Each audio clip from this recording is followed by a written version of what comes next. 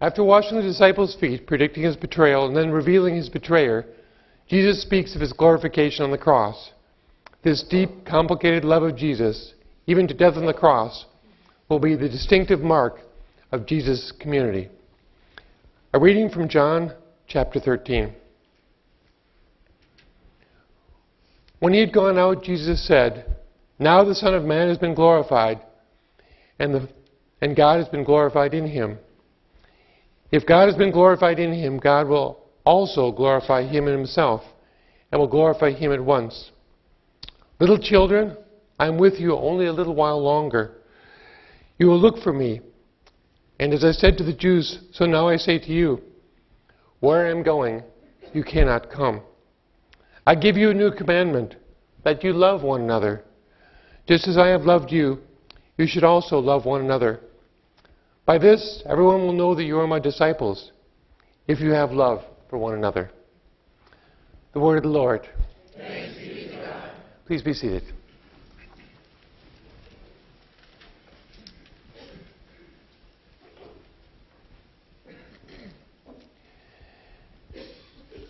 In our gospel today, Jesus talks about a new commandment, to love one another.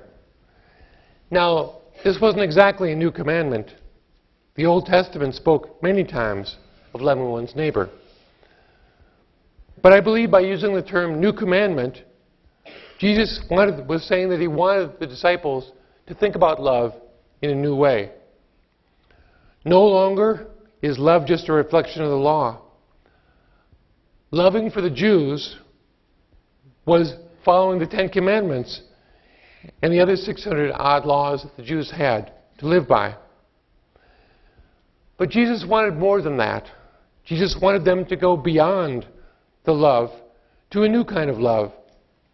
A love that will set the disciples and sets us Christians apart as different from others.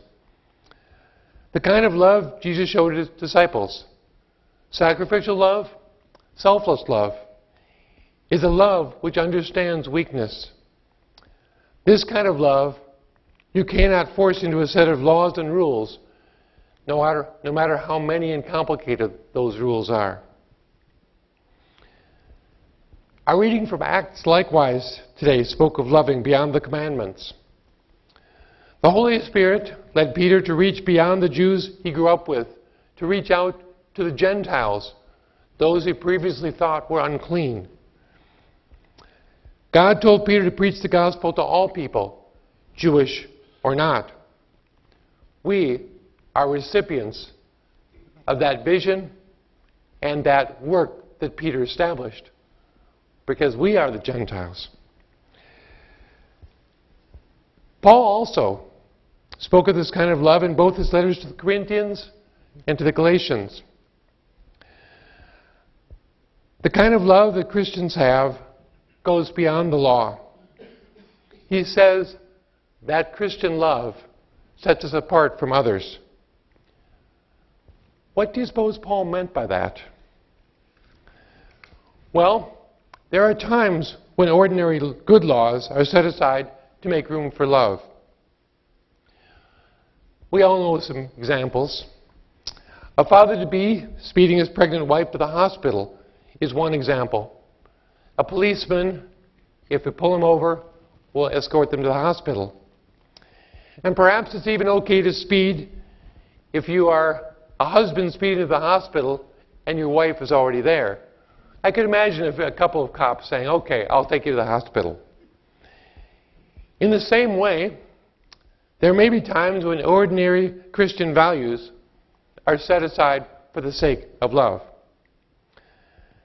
Now, this is not easy for us Christians to understand. It is easier in churches and Sunday school to talk about the Ten Commandments and memorize Bible verses than it is to talk about love. Love is complicated.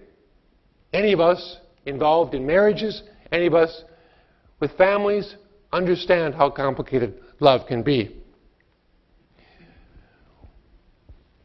So we can teach the Ten Commandments and say follow these 10 rules far more easily than teaching people how to love. But the nature of this world is not black and white, much as we'd like to think that it could be, and perhaps should be. Because of the way that sin has got into the world, because of the way things interact, there are almost infinite shades of gray. What we Christians have to figure out every single day is how best to love as Christ would love and did love. So how does this love work? We all know that there are judges who interpret ordinary civic laws that we have. State government, national government, local government. These judges make sure the laws are applied fairly to people. And they may even have the ability to suspend a law in certain cases, or suspend a punishment for a particular crime. What Christ has done on the cross is made us Christians all judges. Not in an ordinary civic sense. Our court is a heavenly one, and though Christ is our final judge, we, like Christ, are given the privilege and the responsibility of showing how to love people in the meantime, until we reach that final destiny with Christ judging us all. To be a judge of love, what is the most loving thing, is both easier and harder than it is to be a judge in earthly life. It is easier because all the laws of the Old Testament take a back seat to a single law, the law of love. It is harder because most of us who talk about love and really try to love to our fullest capacity and ability understand that to treat someone with grace and love is a lot harder than simply being fair. Paul says we Christians can make exceptions even in our commandments in order to love more fully. To love as Jesus loved. As hard as it is for us to understand, if loving someone means that we have to break a commandment, then breaking it is okay. When Jesus healed people on the Sabbath, he was breaking the Sabbath law because it takes work to heal someone, and healing is not resting the way the Jewish people thought of resting back in that time and age. But who today would deny healing to someone simply because it was Sunday? Nurses and doctors, those people at County Regional Medical Center, they follow the law of love. And they would, even if they were Jews and devout Jews. The law of love, it's wide open. Does that scare you? It scares me. For that law of love opens up a whole new level of responsibility for us Christians. We followers of Christ are called to a higher standard than others. It's not enough to follow God's commandments alone, even if we could follow all of them perfectly, which we can't. But even while we follow the law, we have to love others while we're doing it and go beyond the law with our love and our compassion. No longer do we follow the letter of the law. Instead, we Christians have to follow the spirit of the law, the spirit of love, which is more than the letter of the law, much more. So what might that mean in our ordinary lives?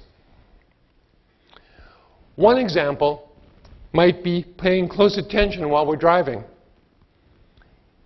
We all know that it is illegal to use our cell phones to text while we're driving.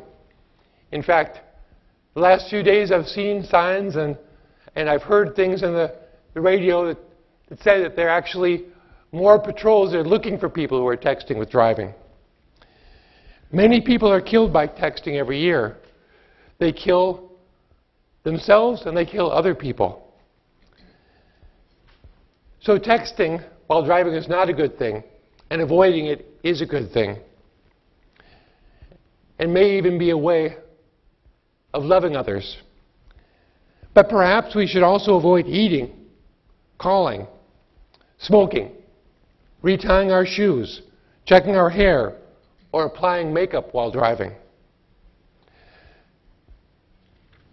Maybe even talking. Maybe we should even turn off our phones while we drive. Turning off our phones could very well be an act of love. Legally, a rear-end collision is almost always the fault of the person behind. Now, maybe people shouldn't follow so closely when they're driving. But perhaps the law of love would mean that we in front, when we see people behind, and even if we don't, we in front should brake gently, signal turns early, giving folks behind plenty of time to react. If they rear-end us, it might be their own fault, but they still can get hurt. And so can we, and so can our loved ones. It may be legal to slam on our brakes at a stop sign, to stop in the nick of time as long as we do stop. But doing so can affect and even frighten everyone around us. Perhaps love is simply courtesy that extends above and beyond the law to those in the car behind us, those in the car in front of us, to those in our car, and lastly, to ourselves. Perhaps that same courtesy should extend to all times, all places, and all people. Now that's hard. It's hard to love as well as Jesus commanded. In all times and all places, then, we have to figure out what is the most loving thing we can do. We need to love, even if that means, it might mean, going against what we always thought was right, as indeed God commanded Peter. We need to love, even if that might mean sacrificing our life and health, as our Lord Jesus Christ did on the cross. To follow Christ, we may need to weigh one good against another until our heads ache and our hearts ache. Where can we love beyond the rules? Where can we love more in our lives? Who can we love more? It's the beginning of graduation season. Today's grads are stepping out into a complex world. Out there, beyond our school's walls, beyond the walls of our church, things are crazy. Never before have there been so many maddening shades of gray in our customs, in our media, in our laws, in our political system. Things are happening that seem almost unbelievable to me. It may seem at times like anything goes in today's world, and that everything is okay if people just believe that it's okay. But I want to reassure you, that's not the case. God still made us a certain way, with certain limits on what we can do safely. If we mess up, we can still hurt ourselves and hurt others badly. Mainly, we mess up by thinking of ourselves first and other people second. Remembering Christ's commandment to love will help us sort out our options in life and help us to avoid hurting ourselves and to avoid hurting other people. With love in mind, many of life's decisions are easier. But here's the catch. Carrying them out becomes much more difficult. Sacrifice, instead of a nice option, a heroic thing, becomes the norm. Christ didn't tell us that love is just a nice thing we do on Sundays to think about when we're in church. It's a commandment, the greatest commandment, every day and every hour of the week. So why should we bother to try? It seems like it's a terribly difficult thing to do. Well, to follow the commandment to love, can give us rewards and joys, joys far beyond the satisfaction of following the other commandments. Not to do evil is good, but loving others on purpose, to share our love with others, is even better. More than that, our acts of love, more than just things that we do for ourselves, it will help others. Those who suffer, those whose very lives are threatened. The act of love that we have in our quilts here. We may not know how many people are touched, are warmed, are sheltered by the quilts that we make here. How many other things could we be doing in this church for people, not only in this sanctuary, but out there in the wider world? Where can we love more? Who can we love more? We are Christ's disciples, and we love like He did. May it be ever so for our high school seniors, for our college graduates, and for us older folk. May the love of Christ within us make it so.